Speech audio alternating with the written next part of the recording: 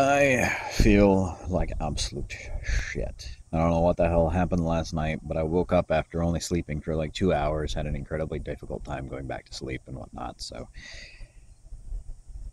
yay. We're gonna do an easy one this time. I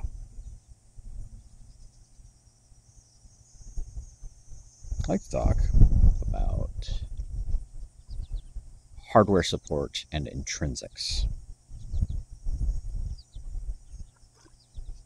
A lot of individual things that we can cover for this one. Um, each one pretty small, but quite a few different things that go into to affecting this. First and foremost, and very easy one, very little to mention for it, is representation clauses. Contrary to some of what is said on the AIDA wikibooks by some of the AIDA community, AIDA is not the only language that supports that, although by a massive margin, AIDA has the most sophisticated implementation of it. .NET does support attributes to allow for field offsets. Now, those are done at byte boundaries only. Although, to be perfectly honest, that is adequate for the overwhelming majority of situations. So, that's good enough for most people. And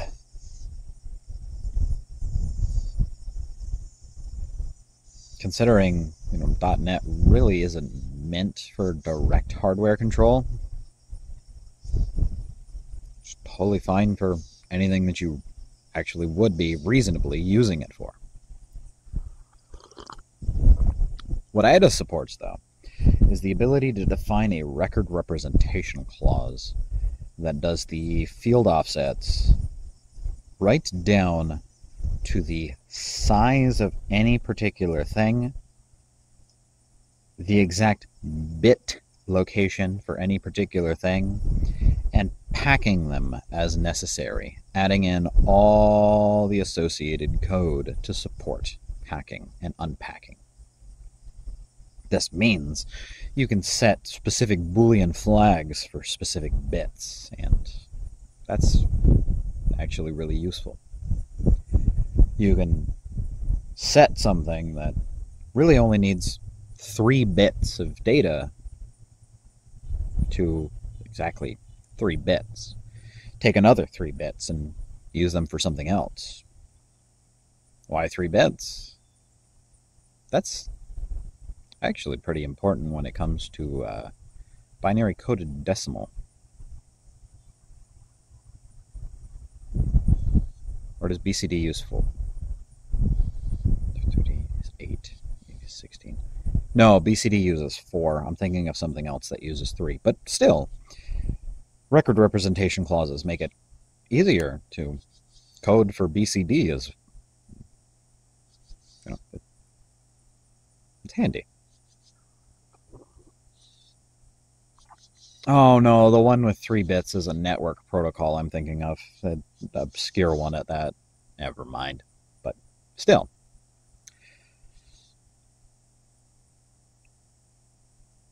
Those clauses, much like I just mentioned, tend to be incredibly useful for specific layouts of network packets, but also for hardware.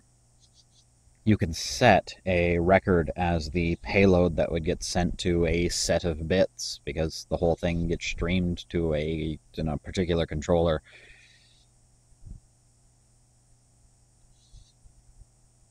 Well, there are applications for it, but that's one such option.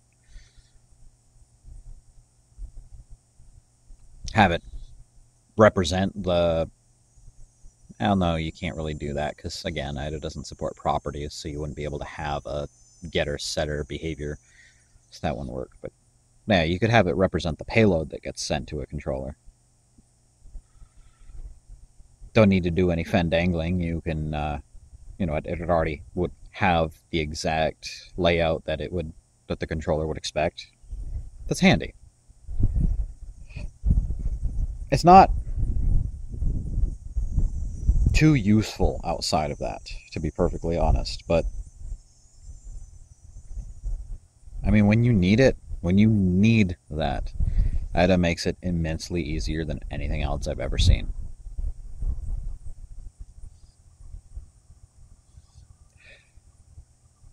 Another thing to consider is flags. Flags being a specific type of enumeration in which the enumeration values refer to specific bits within the backing data store.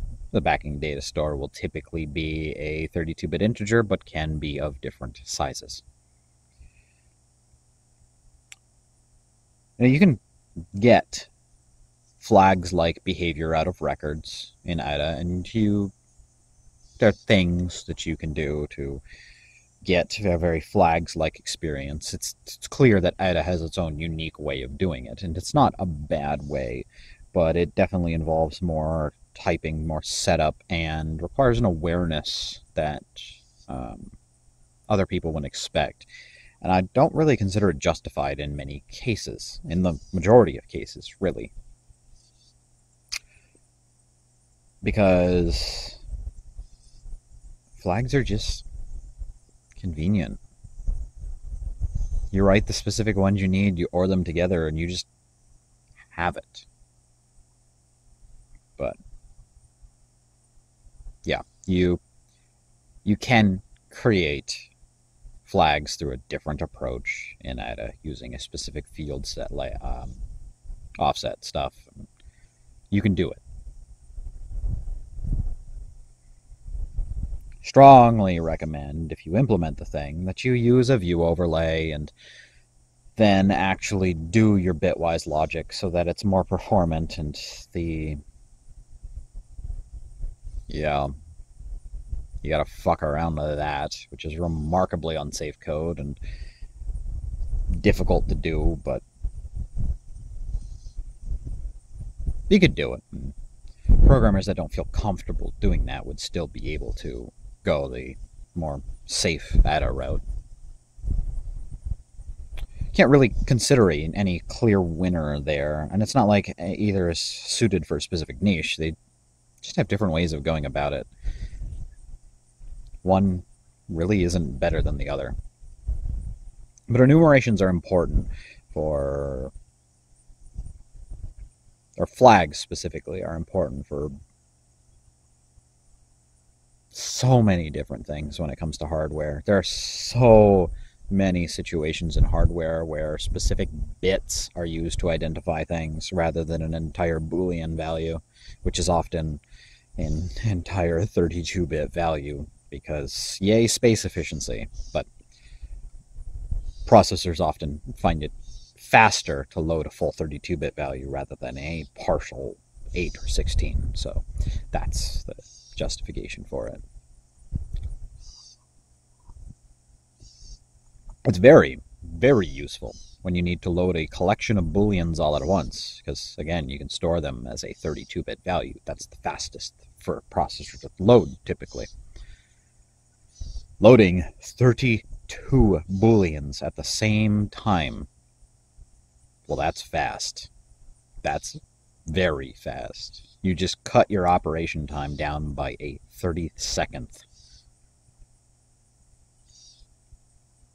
It's worth using flags when they make sense.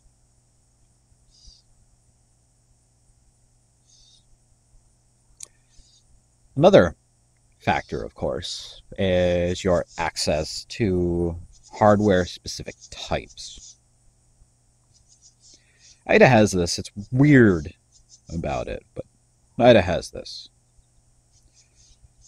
You have to do a little fendangling to get the 80-bit float type that the 80686 and its descendants have.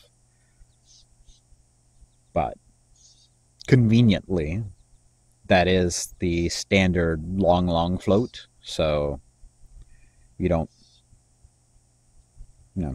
you still have access to that. On .NET, the whole thing's a little weird. Each of them has a declared minimum precision, but are you going to get a, if you use a double, are you going to get a 64-bit or an 80-bit float? It's hard to say. I'm not super familiar with the rules.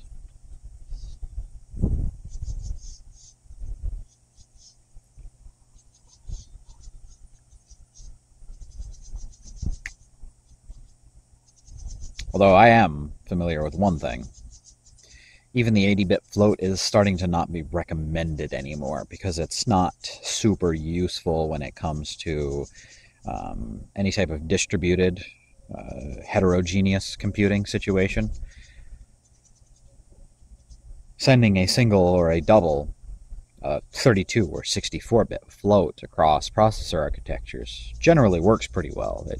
Both are pretty well supported, but the 80-bit float that the x86 line has, it's really not. So,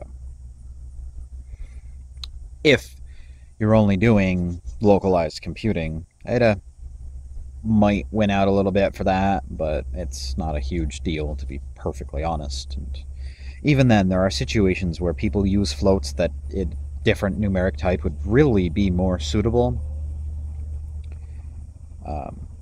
C-sharp's decimal type is actually more sophisticated and more precise than any of Ada's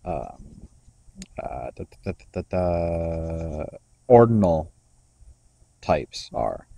Ada's ordinals being a base 10 fixed point type, rather than the standard base 2 fixed point types. The reason for that has to do with the incredibly high size, incredibly large size of the C-sharp decimal type.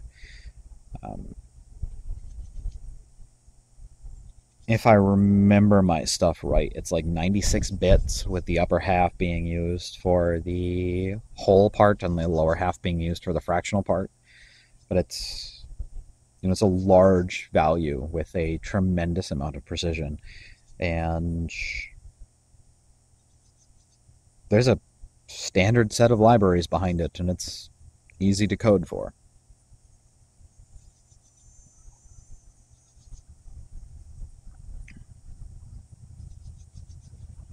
Being said, if you need smaller sized base 10 values, and that is justifiable sometimes, that it does make them easy.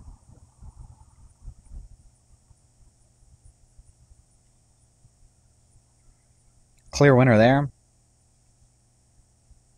Not really. Not really.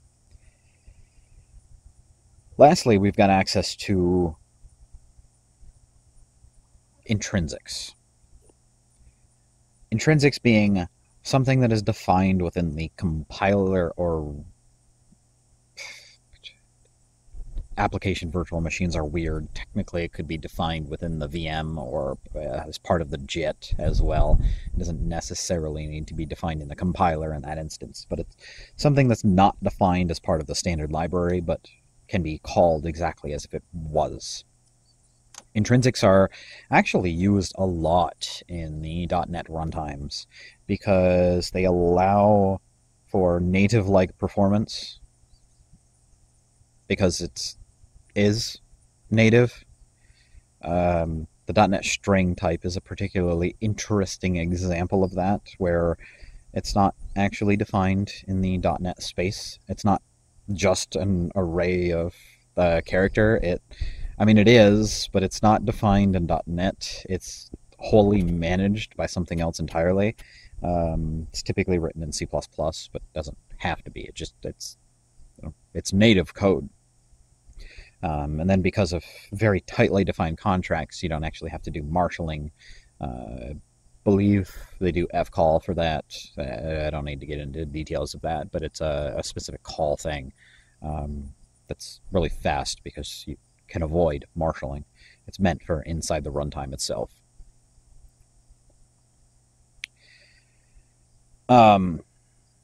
But it's used outside of that. Vectors are a fantastic example of it. The .NET vectors being a type that was introduced fairly recently, but it's meant to represent the whatever the hardware can do regarding the type that is passed into the vector. And there are rules about it. Despite vector being a generic type, you can't instantiate it with just anything. It has to be one of the primitive types. Actually, no. It's even a subset of primitive types. It has to be one of the... Or do they call that? What the hell is the name for that, actually? Is it primitive? Regardless, it has to be one of the core numeric types, or character, which really is a core numeric type anyways. I don't know, maybe character is not allowed, but it's meant for SIMD operations, single instruction, multiple data. You've got specific constraints on the vector depending on the hardware you're using, so you probably should get hardware-specific information before just filling it up, because you could fill it up with too much data. That's going to depend on what you're running on and is not agnostic. So you can't do the typical .NET thing where you just write the code and it works on anything. You will need to check the capacity of the vector for the type that you put in. But once you have that set up, you can just fill it up, do your vector operation, and what actually gets executed is not .NET code, but the intrinsic, which actually calls the SIMD operation. Now, .NET, for the most part, only supports the x86 and ARM, so this would mean the SSE or AVX instructions for the x86, and what the hell is it called for ARM? I remember Thumb and Giselle. I don't think it's either of those, though. Oh, shit, I don't remember. But either way, ARM has its own SIMD instruction set, and as long as they are supported, it will call those.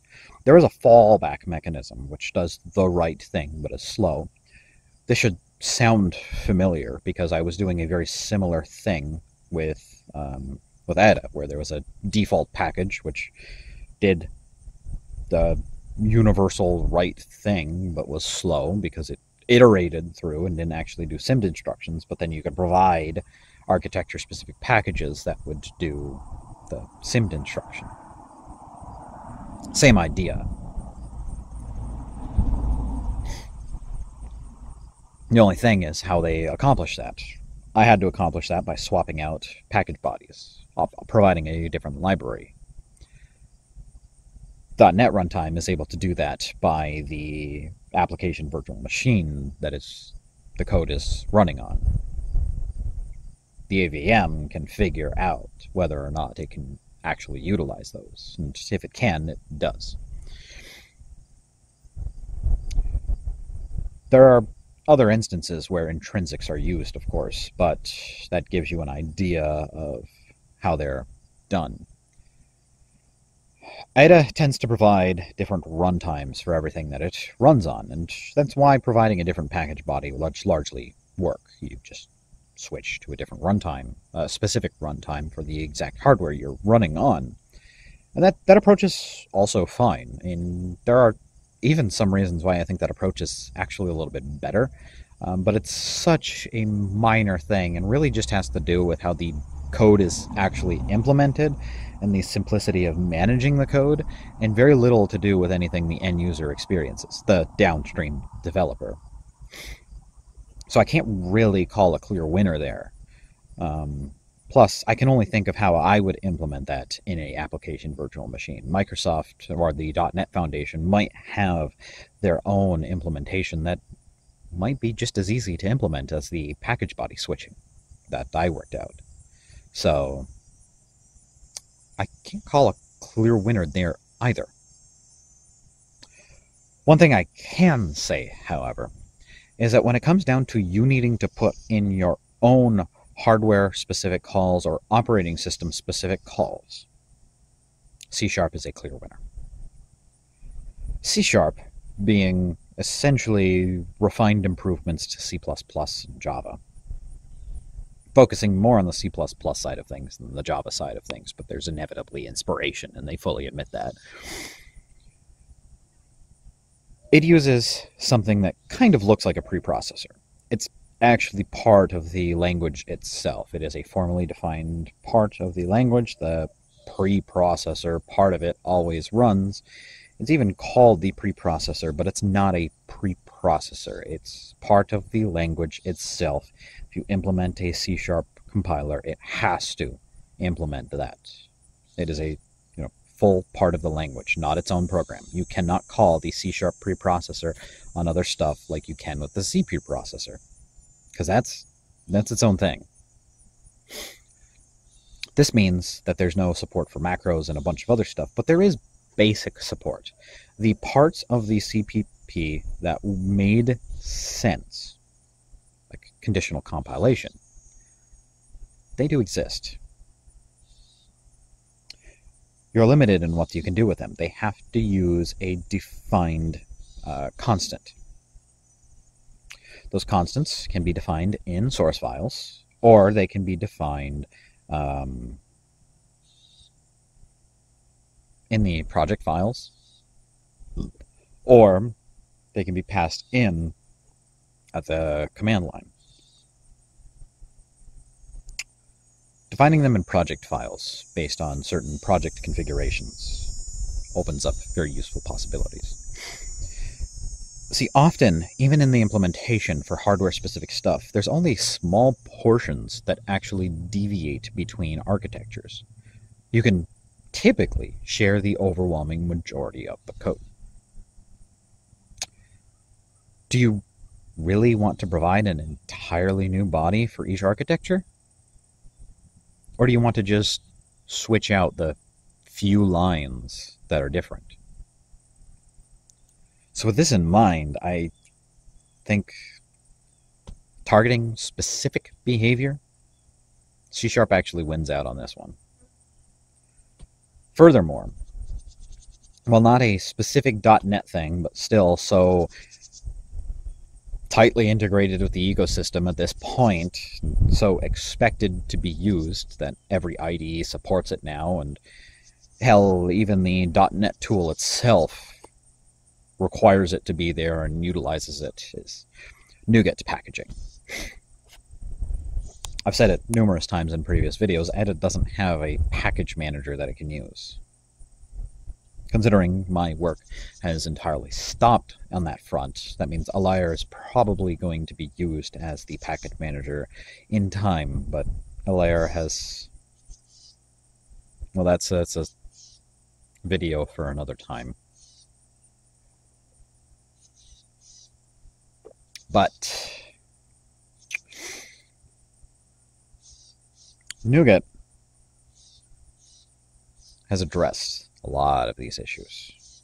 It's not just a throw your library in there and download it kind of thing.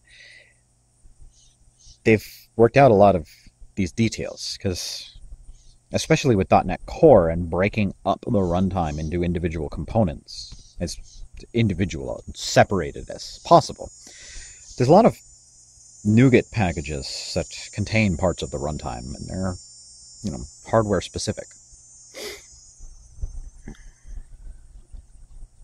There are ways of taking multiple different assemblies, different libraries that target different hardware, and putting them all into the same NuGet package, so that when the NuGet package is referenced and downloaded, your system grabs the exact assembly that is appropriate for it, with a fallback that is to be used by everything if there is no platform-specific stuff there. Yep.